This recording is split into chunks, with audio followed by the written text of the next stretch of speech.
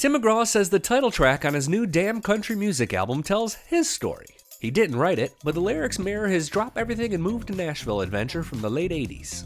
I think everybody that's in this business, whether you're an artist or not, I think that can relate to that song. When you're passionate about what your work is, you know, you understand that there's a little bit of a cost that it costs you, but you get so much back in return.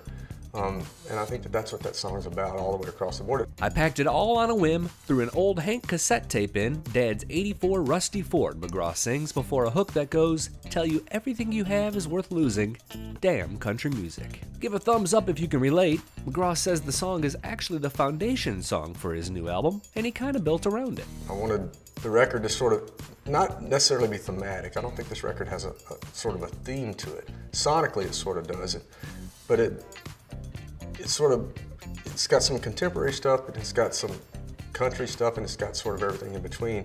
And Damn Country Music sort of is a bridge that ties it all together, I think. Add this to Here Tonight, his song with daughter Gracie, and Humble and Kind, a song that acts as a letter to his kids, and you have McGraw's most personal record in years. Fans will also find some stone-cold country songs on the album when it drops November 6th. Don't Make Me Feel at Home evokes the late Keith Whitley. Thanks for watching. Be sure to subscribe and share to stay up to date on everything Tim McGraw.